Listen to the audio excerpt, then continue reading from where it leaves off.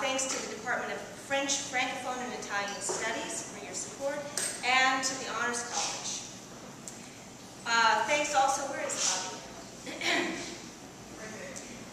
Thanks to Javier Gomez-Lavin and to Kate Kenny-Newhart for their hard work putting this together. Javier is the president of the Philosophical Society, which is our philosophy club, and they're going to be providing us with delicious treats to eat afterwards. Our greatest debt, and the reason we're all here tonight, is to Dana Beach and to the South Carolina Coastal Conservation League. And I will tell you that Dana Beach is a passionate Humean. That is a follower of the philosopher David Hume, and in fact, being a passionate Humean is even better than being a passionate human. Dana really wanted to celebrate the 300-year anniversary of the birth of Hume with the College of Charleston Philosophy Department, and we're just so delighted that we could collaborate with Dana and his colleagues to make this happen. Thank you also to Courtney Spear and to Amanda Cole, you're out there somewhere, for your help.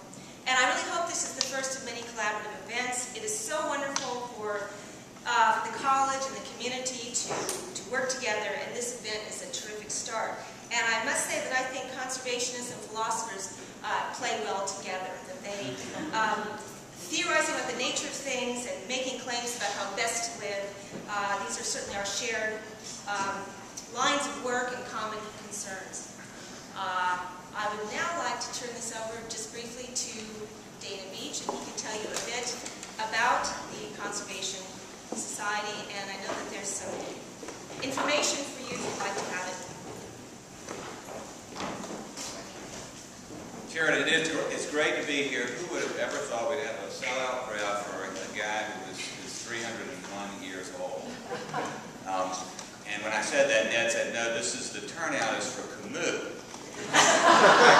Completely answered my question. We are delighted to be a part of this and to participate and collaborate with the college. When we talked about it, they did not ask us to bring any intellectual content. They said, bring the alcohol, that would be fine. And I guess David Hume would have liked that. I've been asked why this is relevant to conservation, and you'll hear more from Professor Zaretsky, who very nicely agreed to come today. But in short, Hume anticipated, I think, the field of cognitive science. 300 years ago, he was writing about how people make decisions. In a way, he was writing about decision biases and irrationality before we knew anything about brain structure, before we had any research on decision making. We now have wonderful research by people like Daniel Kahneman, but it's remarkable, and it's always struck me as remarkable that Hume anticipated that, almost created it in his mind out of whole cloth. A remarkable person. And this is the best time and the worst time for us to pay attention to Hume, because we're in an era where I don't think we've ever had a higher level of partisanism, xenophobia, emotional rhetoric, and all of the things that Hume would have understood very well that were a part of our emotional mind. He said, we are guided by our emotion. Emotion, reason, enslaved to emotion. And that is absolutely true in a way that I think it's probably never been in the political arena. And that's why we're interested in David Hume. How can we make better decisions than we have been about issues like climate change, energy, and dealing with Social Security and Medicare. Thank you again for coming. This is a pleasure to be a part of this, and we will definitely do more of these, and hope you enjoy. I know you'll enjoy the lecture.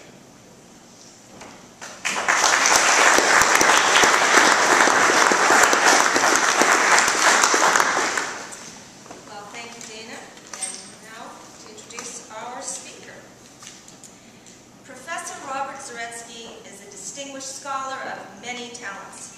He has a BA in philosophy from McGill University, an MA in history from the University of Vermont, and a PhD in history from the University of Virginia.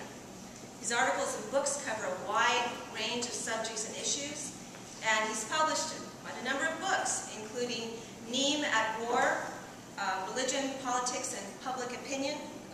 This book won the Woodrow Wilson Foundation Book Award. Cock and Bull Stories, Folco di Baroncelli and the Invention of the Camargue, Albert Camus, Elements of a Life, The Philosopher's Quarrel, Rousseau, Hume, and the Limits of Human Understanding, co-authored with the political scientist John Scott. Rob has also edited several books, including Vichy at War, Vichy, France, and the Historians. He's co-edited with Sarah Fishman. And Professor Zaretsky has translated two of Tzvetan Todorov's books, Voices from the Gulag, Life and Death in Communist Bulgaria, and Todorov's Fragile Happiness, an essay on Rousseau, also co-translated with John Scott. Rob has published many, many articles and book chapters, including meditations on everything and everyone from the timelessness of Thucydides to the so-called Heidegger affair, to an article called Roman Holiday, starring George Clooney. I must say I'm desperately curious about that one. Rob is currently working on a manuscript entitled Boswell's Enlightenment, an account of James Boswell's European tour, and a novel about refugee Romanian Jews in France and the ever-present vampire myth. So, from Hume at War, to bullfighting in the Camargue, to the troubled life of Camus, to the relationship between the paranoid Rousseau and the amiable Hume, to Boswell and vampires, not to mention Rob's screenplays, newspaper articles, radio broadcasts, and opinion pieces. Professor Zaretsky is certainly a devoted scholar of the Humean condition. I just can't resist that pun. Hume himself was prodigiously interested in everything, and I can't think of anyone better suited to celebrate Hume's life and his legacy. So please give me a very warm welcome to Professor Rob Zaretsky.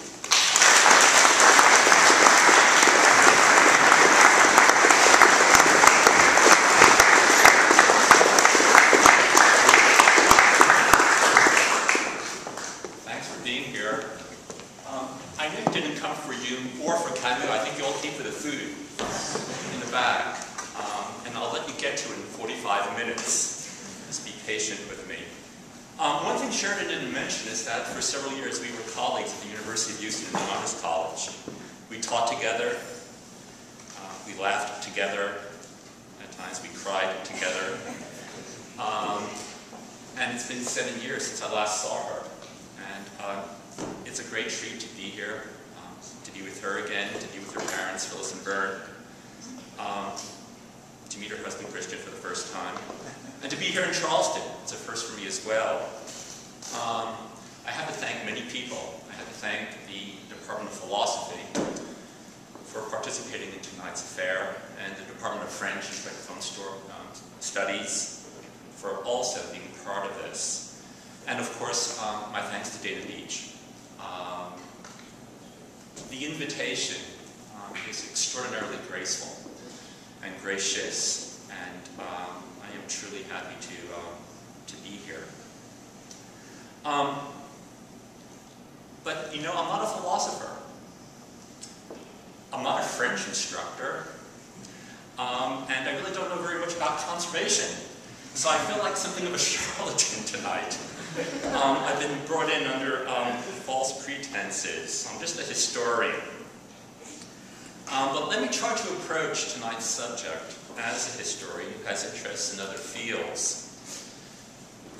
When I learned that the CCL was the driving force behind tonight's conversation, I did a bit of research.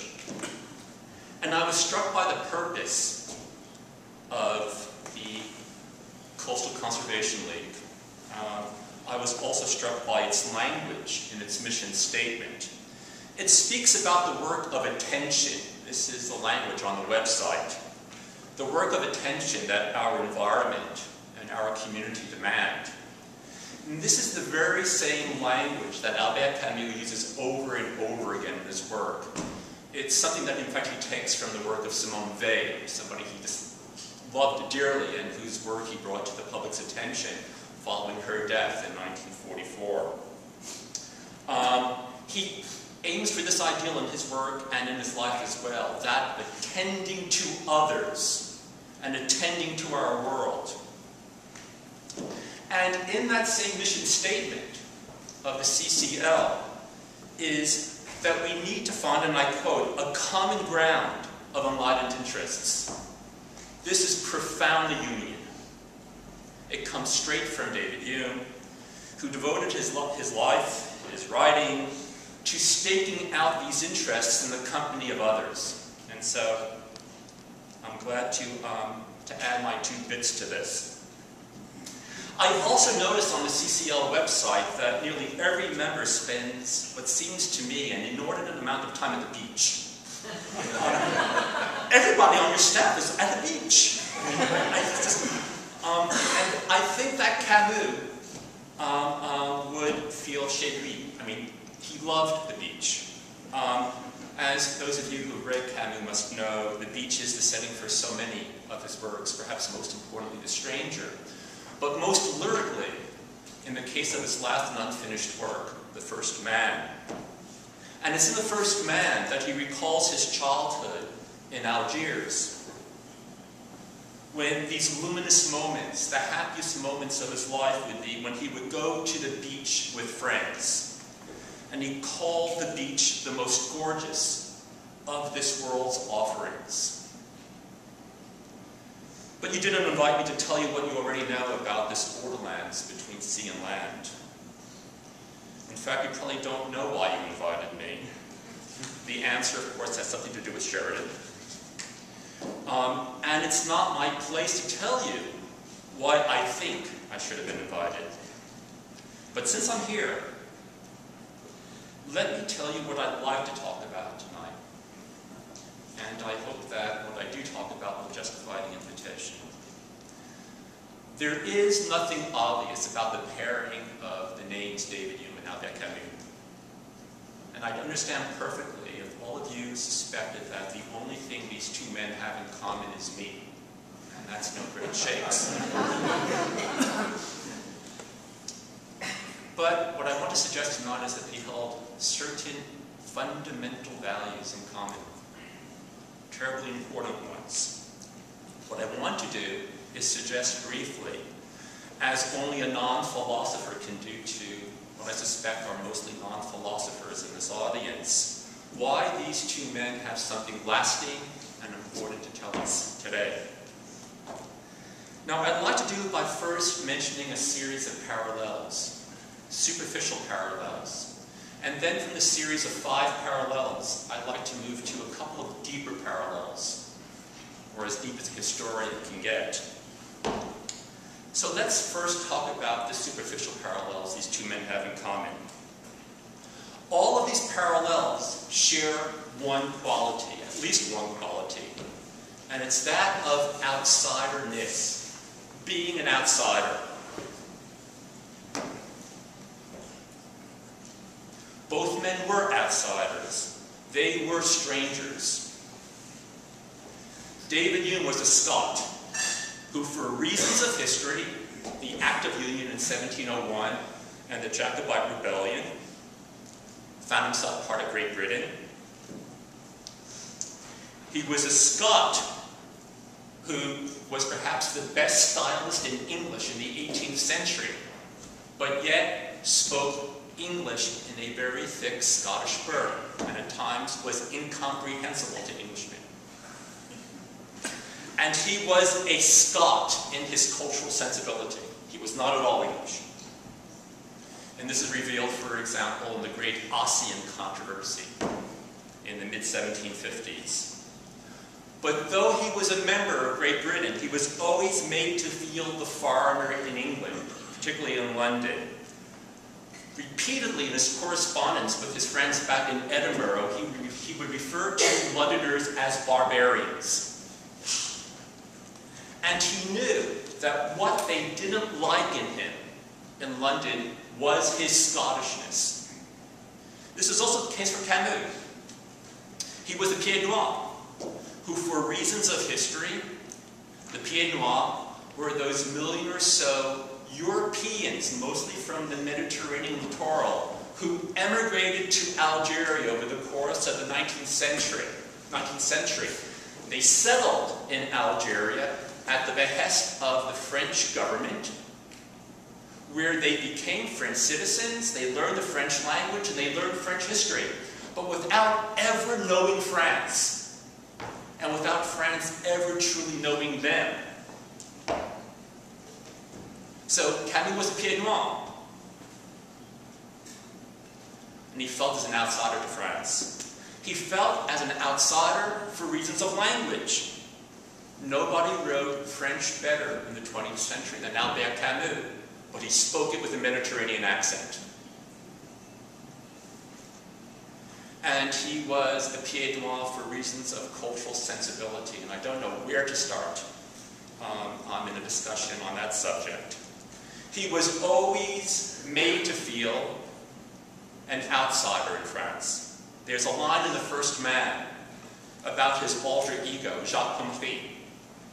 And Comfrey is reflecting on this sensibility, and he says, what they didn't like in him was the Pied Noir, was the Algerian. Now, not only were they outsiders to their home countries, Great Britain and France, they were also outsiders amongst their own people. Hume was deeply uncomfortable even in Edinburgh. His skepticism towards all things, particular religion, had made him many enemies. Especially in a Scotland that was still under the influence of a grim Kirk, the Church of Scotland. The Kirk twice tried to excommunicate David Hume, and the Kirk failed thanks only to the defense marshaled by his friends, people like Adam Ferguson, Hugh Blair, and Adam Smith. By the early 1760s, right before he leaves for Paris, Hume feels like a stranger in a strange land, but that strange land is not London, it's become Edinburgh. And what about Camus? Though he loved Algeria, the love was not requited. By the late 1950s, several years after Camus had moved to Paris, civil war was tearing Algeria apart. And in that bloody conflict, with France and the Pied Noir community on one side, and Algerian nationalists, the Arabs and the Berbers, on the other side, Camus tried to moderate.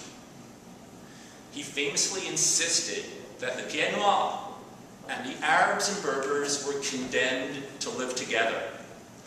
As it turned out, he was wrong. They were condemned to kill one another. And Camus, reviled by the Pied Noir, scorned by the Arabs, paid a terrible personal price in attempting to find this common ground.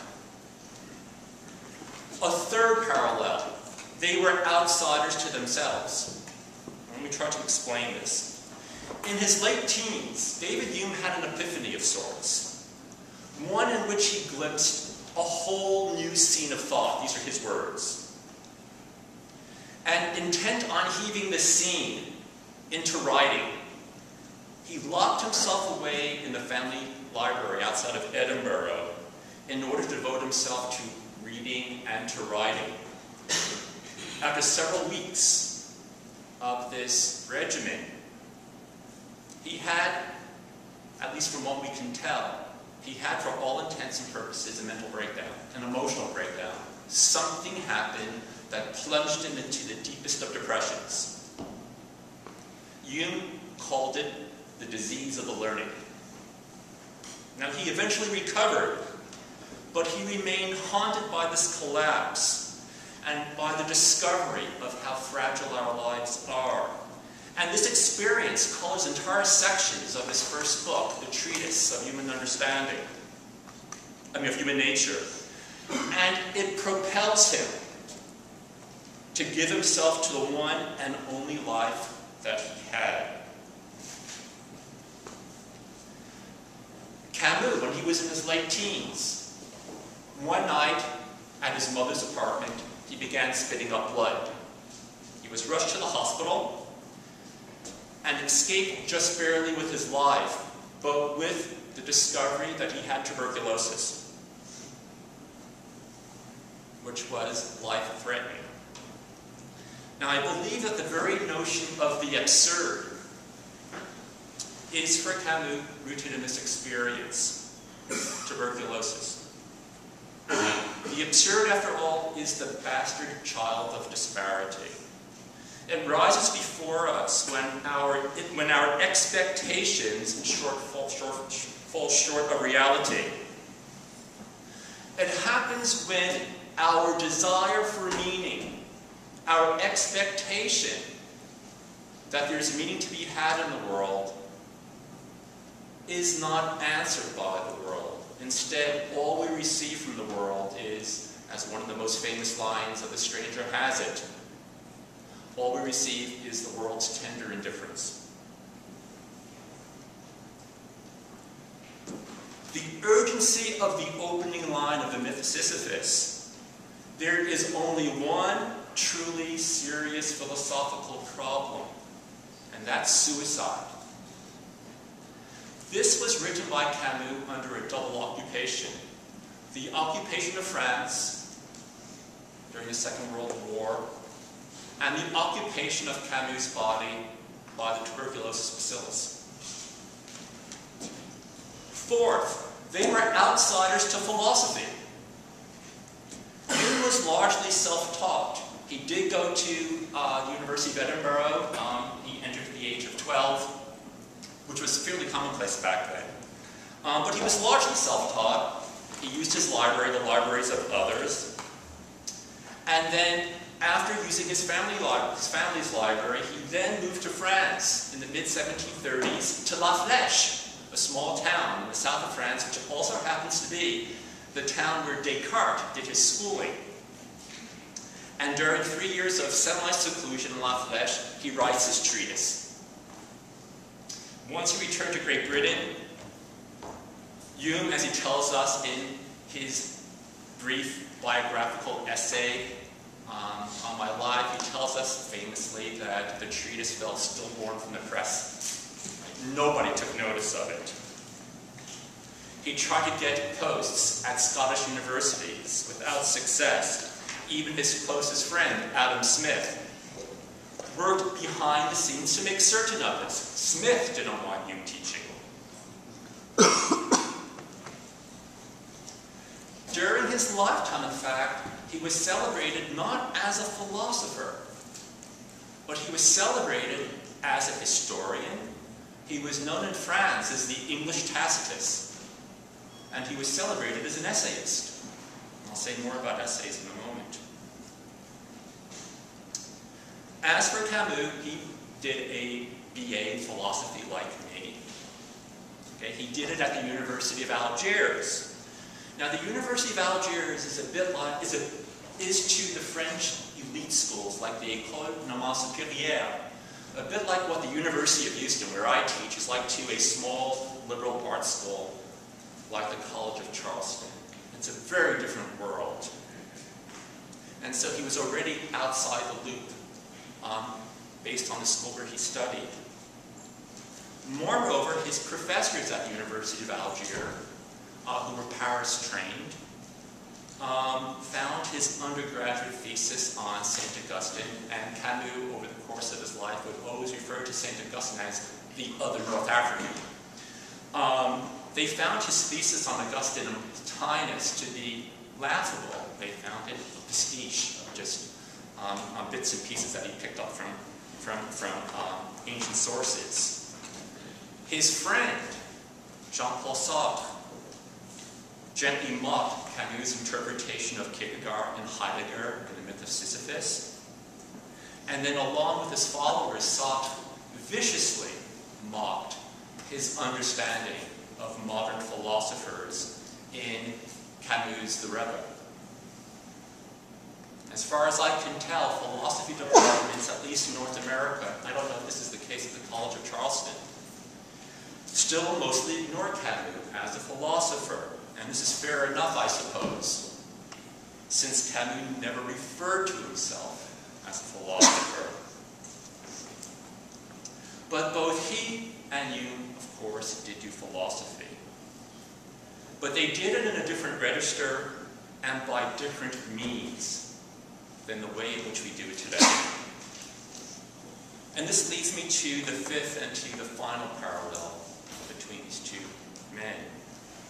Both of them went outside the academy for their audiences. They went to people like you and me, enterprises or occasions like tonight.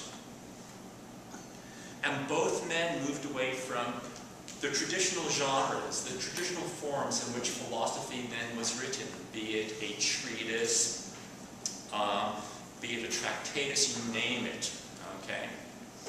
Instead, both men used the essay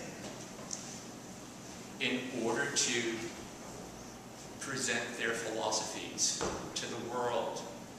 Now, in the case of David Hume, he did this because the treatises didn't work. The treatise of human nature fell as it's stillborn from the press, and that his inquiry concerning human understanding was really no more successful. And by the mid-1750s, Hume is asking himself, what am I doing wrong? And he's persuaded that it's not his ideas that are wrong. His ideas are profoundly important. What he's doing wrong, he decides, is the way in which he is casting his understanding of this new scene of thought. And he reaches out for a different kind of vehicle, literary vehicle, with which to do it. He chooses the essay. He chooses the essay in part because he was a great admirer of Michel de Montaigne. He was reading Montaigne's essays while he was living in La Flèche and writing the treatise. He was also impressed by the ways in which Addison and Steele, at the beginning of the 18th century in England, used the essay form in their Tatler and their Spectator to reach out to this burgeoning middle class that wanted to be part of the scene. They wanted to talk about ideas. They didn't want to leave it to the academy to do it. And so Hume pounces on the essay, and it's a great success. Camus chooses the essay too, and I think this is underemphasized by scholars.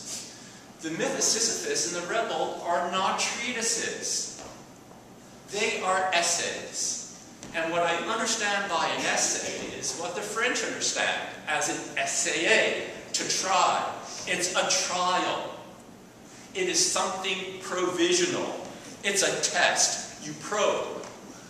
If it doesn't work, you step back and you go in another direction. It is open-ended. I'll say more about this in just a moment. But I do think that the essay not just reflects the natures of our lives, but it also reflects the ideals that David Hume and Albert Camus had of, or had for, a certain kind of society. One imbued with tolerance, a tolerance for ambiguity that was not always found in the worlds in which these two men lived. Now let me move to the deeper parallels I think I see between these two men.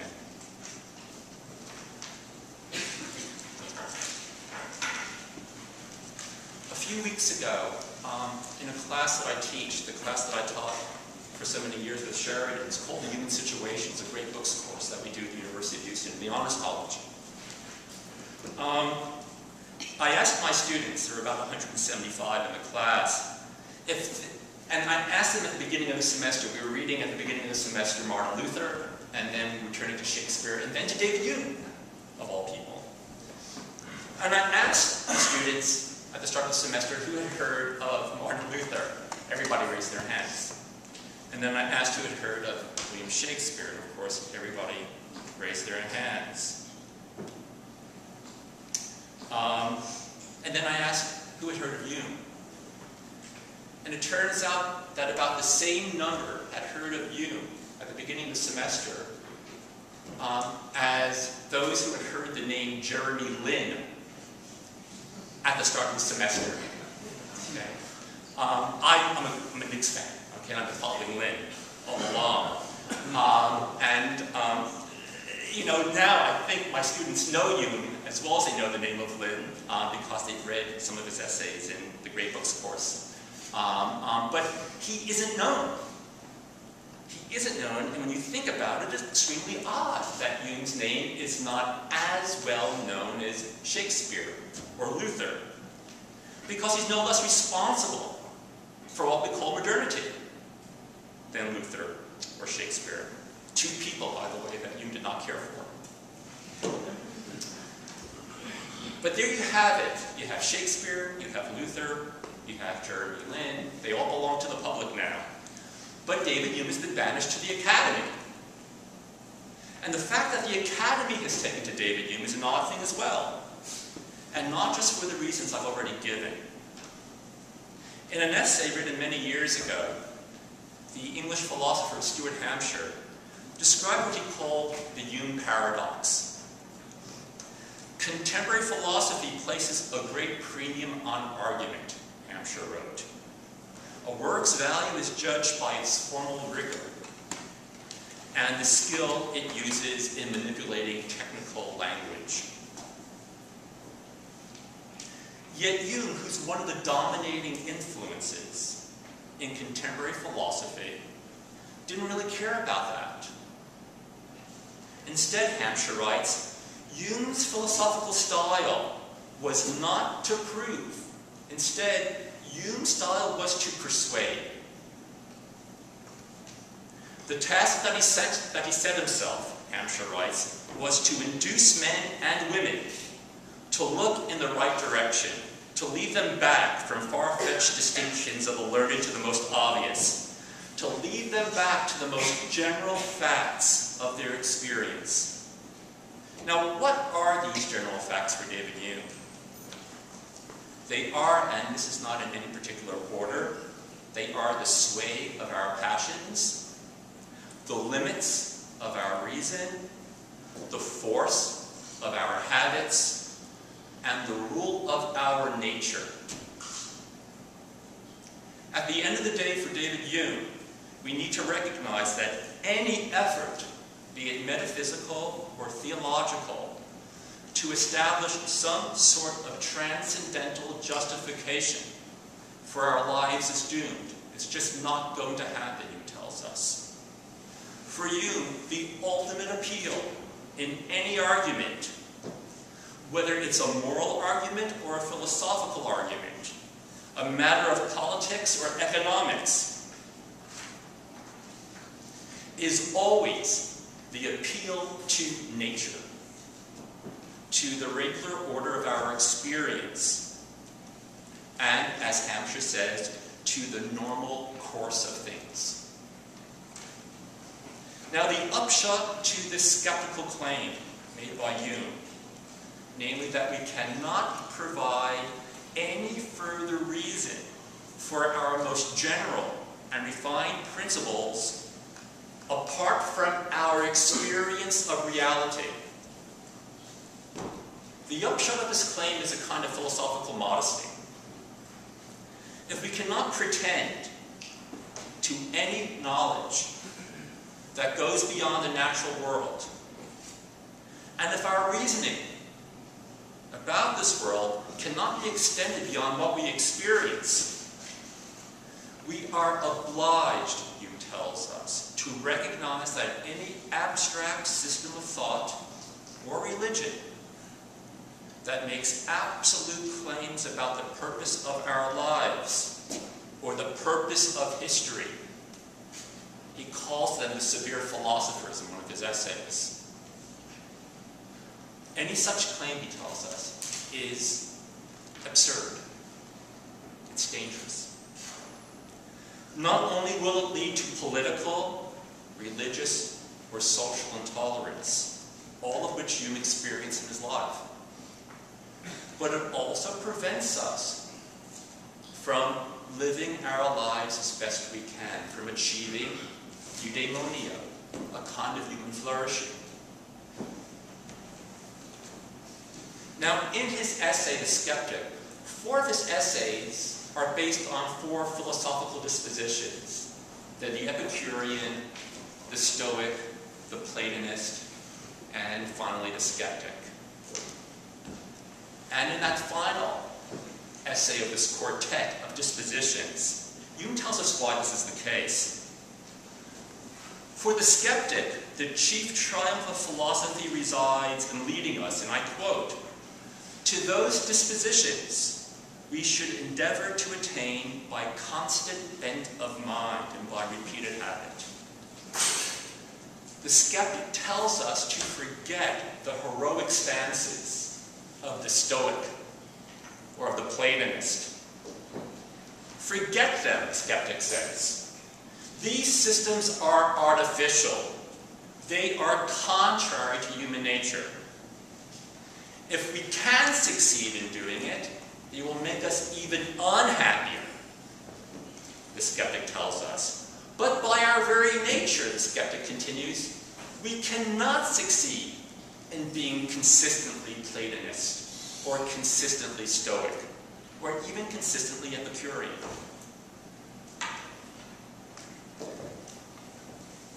The problem with these schools of philosophy, the Hellenistic schools, is that instead of helping align our lives with nature as understood by the skeptic, they try to reshape our lives according to philosophical claims that have no handle on reality. For David Hume, the empire of philosophy, as he writes, is very limited. Outside the imagination, the philosopher is lost in the man. And, Hume continues, this is how it should be. Were we not lost in ourselves, but instead lost in our imaginations, the result would be the breakdown of the individual, as it was in the case of David Hume, or the breakdown of society. As Hampshire concludes, herein lies David Hume's most profound insight. He defined a consistent attitude towards man and society, that of the perfect secular mind, a mind which can accept and submit itself to the natural order, the facts of human nature, and do so without anxiety and without a demand for an ultimate solution. Now, once again, what better literary genre to present this notion and this belief in than the essay? The essay, again, is this trial undertaken with the awareness that all of the claims it's going to make, all the knowledge claims that's going to be made in it, in the essay, are provisional. They're not final. Now, I think Hume's decision to use the essay form as a vehicle for the skeptical understanding of philosophy and its purposes is the same one taken by Albert Camus in his own essays, The Myth of Sisyphus and the Rebel. Now, Hume wasn't an existentialist, but neither was Albert Camus. He insisted upon this time and time again. And when Hume uses the word absurd, as he does, for example, when he describes the nature of our passions, it doesn't have the same resonance as it does today. But I think Camus, were he alive today, would say that what we think we understand by the existential notion of the absurd is not what he understands by it either, that he's been misunderstood. Camus always insisted that the world itself is not absurd. The world simply is. It becomes absurd only when we demand meaning of it, meaning that it's incapable of giving. And it's at this moment, Camus suggests in the Myth of Sisyphus, when we think that meaning is to be had, and yet it's not there when we expect it. It's at this moment, Camus writes, that the stage set collapses. In other words, the stories, the fictions that religions and philosophies and ideologies have given us, they're shown to be hollow. It's upon this collapse, Camus writes, that the world evades us and becomes itself again. And it's this divorce between each of us and our setting, our natural setting. It's this divorce that is the opening to the feeling of absurdity. Now, you might look askance at the high drama, at the lyricism of Camus' depiction of the absurd. But I think Hume would agree with the good sense behind this heroic sensibility shown by the young Albert Camus in his first essay. The warning that opens the Myth of Sisyphus echoes Hume's enlightened skepticism. And I quote, "It is essential to consider as a constant point of reference in this essay, namely the Myth of Sisyphus, the regular gap between what we fancy we know and what we really know, between practical assent and simulated ignorance, which allows us to live with ideas which, if we put them to the test, would upset our entire lives." Camus goes on to write, "When a philosopher has once laid hold of a favorite principle, which perhaps accounts for many natural effects, he extends the same principle over the whole of creation and reduces it to every phenomenon, though by the most violent and absurd reasoning." Now, Camus would, in return, agree with David Hume's emphasis on nature as the one source of our morality and our knowledge. In the myth, he writes, "Of whom and of what, indeed, can I say, I know that?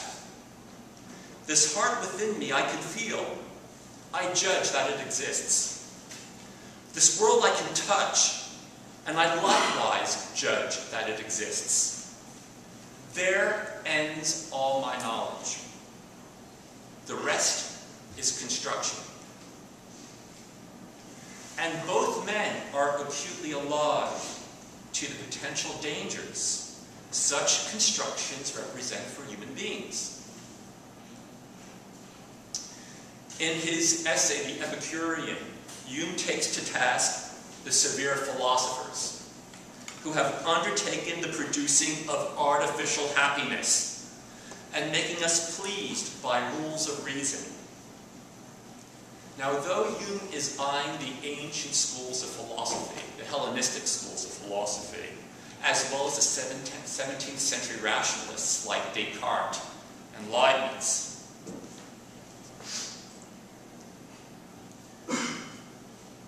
he could just as easily be scripting Camus' own revolt against the isms of the 20th century, in particular communism. It is not too absurd, I hope at least, to suggest that Hume's sustained critique of Christianity closely resembles, in a way rehearses, Camus' sustained critique of communism, of any ideology that lashes itself, that yokes itself to history with a capital H. Both men were lonely and deeply courageous voices against institutions and ideals that held tremendous power in their respective times, and that reflected such isms. Now I want to turn to what I think is the deepest parallel.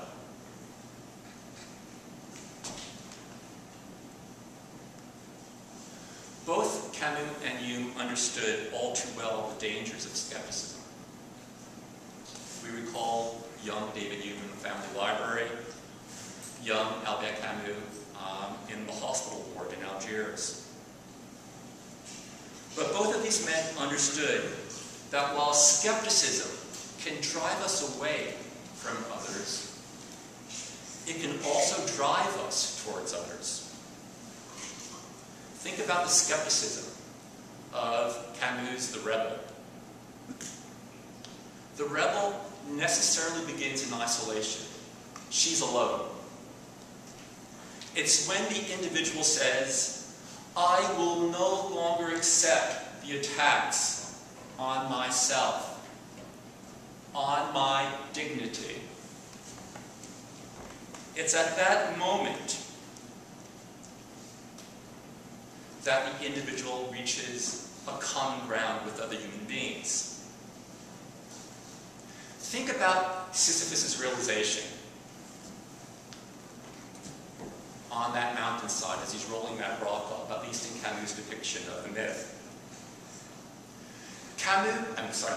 But Sisyphus overcomes this eternal punishment that has been given to him by the gods by making that task his.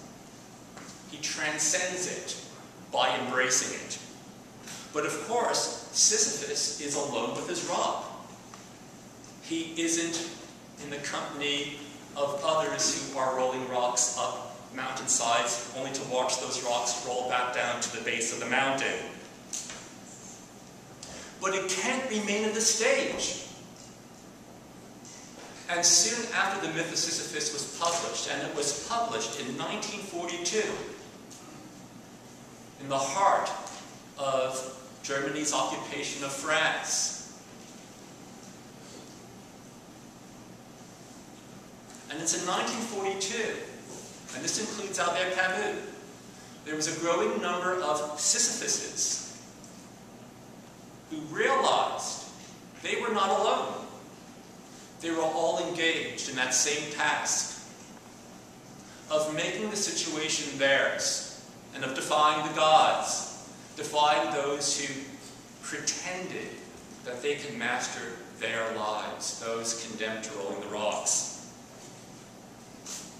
And it's in the midst of the occupation that Camus understands that the earlier essay was not a success. He had to move on. And he begins sketching out what is to become The Rebel, published in 1952. That the very act of resistance, Camus now understands as he himself joins the resistance, that the very act of rebellion or resistance reveals a common ground of humanity. When you rebel, you understand that you have certain fundamental values in common with others who want to defend them as well. And there's that famous formulation in The Rebel where he takes Descartes' cookie dough and he turns it inside out. I revolt, therefore we are. He moves from the singular to the plural. The very act of rebellion implies community. And it implies a community of shared interests as well. Well, where does Hume fit in? Well, at the end of the day, not only is our reason slave to our passions, not only is our reason subjected to nature, but so too is our sociability. Hume tells us that nature carries us back from the precipice.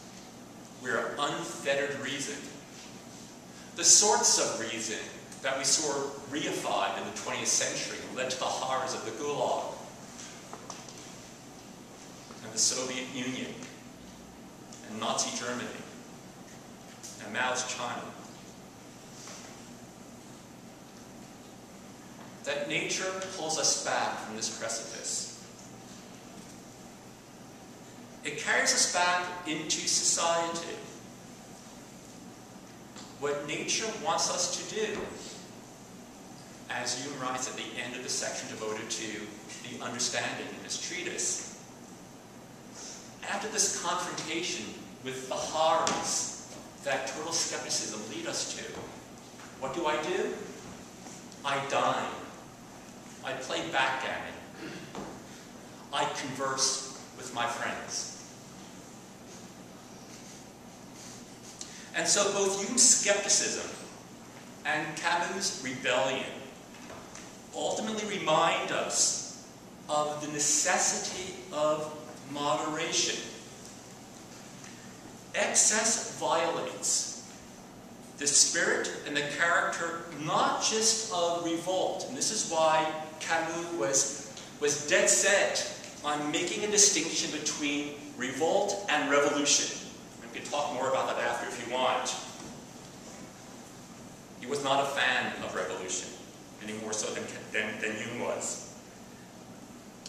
And just as excess violates the spirit of the rebel, so too does excess violate the spirit of the skeptic. If you try to become a 24/7 skeptic, life is going to become dangerous, not just for yourself, but for those around you.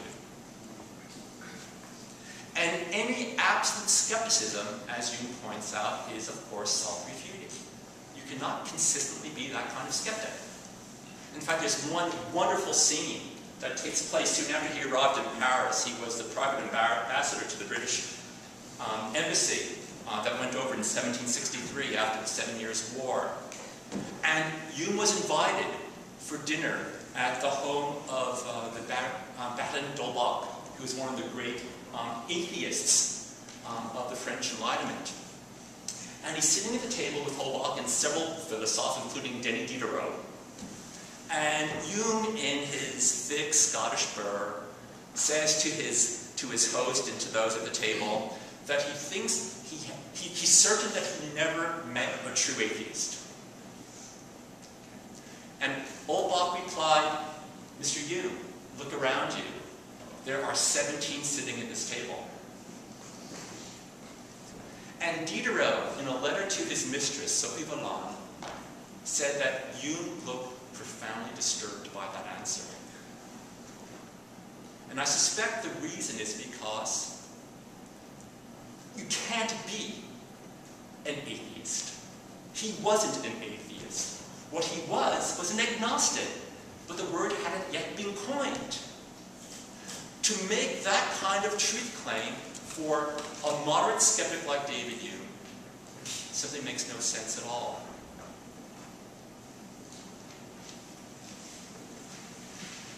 Now, I think this is the reason why both men chose the most prudent and most provisional, the most conversational of literary genres to suggest their positions concerning moderation and skepticism.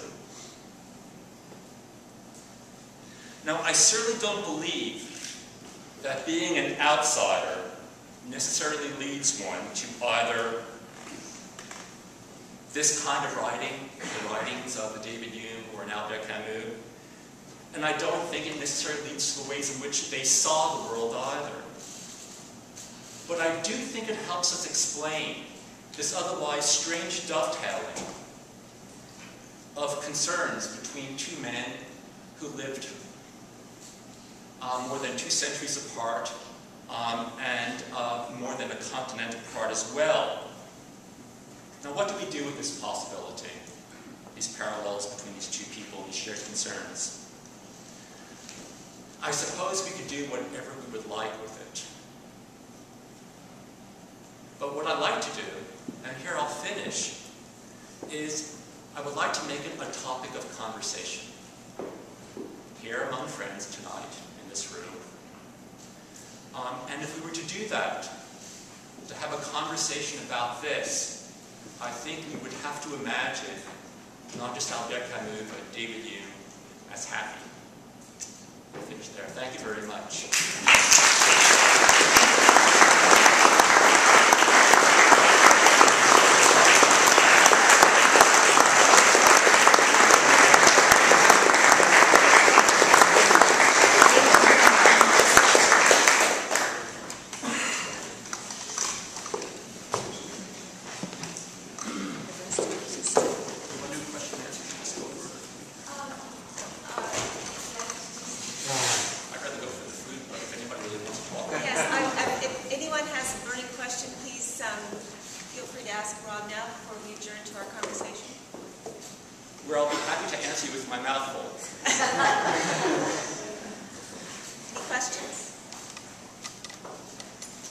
Let's drink. Oh, I'm sorry.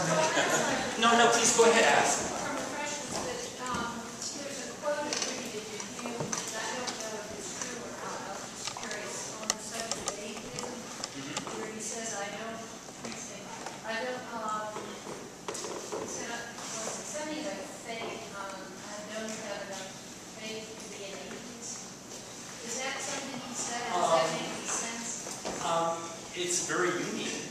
Sensibility. I don't know if he said that. Hume lost his faith as a young man, and he lost it by reading, of all people, John Locke and Lord Shaftesbury, who were making claims for the reasonability of Christian faith. And what's interesting in that regard about faith and belief is that to this very day, philosophers and scholars debate as to who the real Hume is in his dialogues concerning natural religion. Is he the fideist? Or is he the theist? Or is he the skeptic? And the very fact that we can still debate where the real David Hume is amongst these three characters in this wonderful dialogue suggests something about his own elusive relationship with issue of faith and God. And for that matter, Camus as well. There are a number of Catholic theologians who make the case today that Albert Camus was, in fact, a Christian without knowing it. And it's actually, when you look at certain sections or passages of his works, for example, that remarkable confrontation between Dr. Vieux in the play and the Dominican, Father Panelli. It's not clear who's right at the end of the day. So it can go either way. Any other questions, or are you as thirsty and as hungry as I am?